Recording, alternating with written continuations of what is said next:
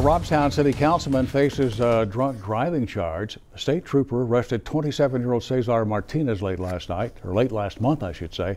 According to the arrest report, that trooper running radar on State Highway 44 when he clocked Mr. Martinez going 81 in a 65-mile-an-hour zone.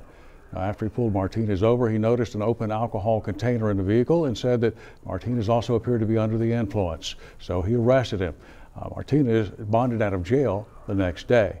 By the way, he's also the lead singer for a Tejano group called David Lee y Los Musicales.